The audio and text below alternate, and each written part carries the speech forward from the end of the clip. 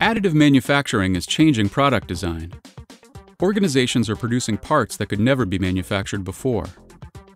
And existing parts are being better optimized to meet the requirements of their product designs. But it's done using a disconnected multi-step process, leading to inefficiencies and errors. Creo solves this problem by enabling users to design, optimize, validate, and print all within a single environment. What you design in Creo is actually what you print.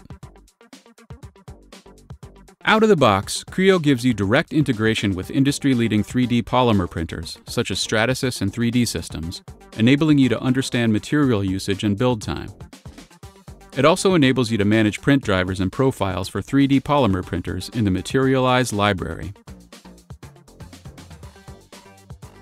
And with the Creo Additive Manufacturing extension, designers can create parametrically controlled lattice structures.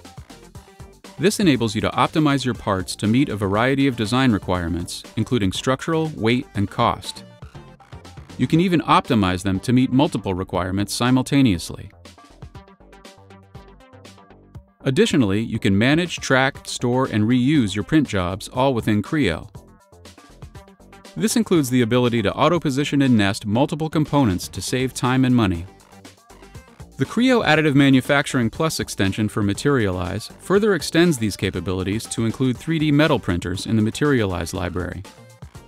This also includes the ability to easily generate customizable support structures without leaving Creo.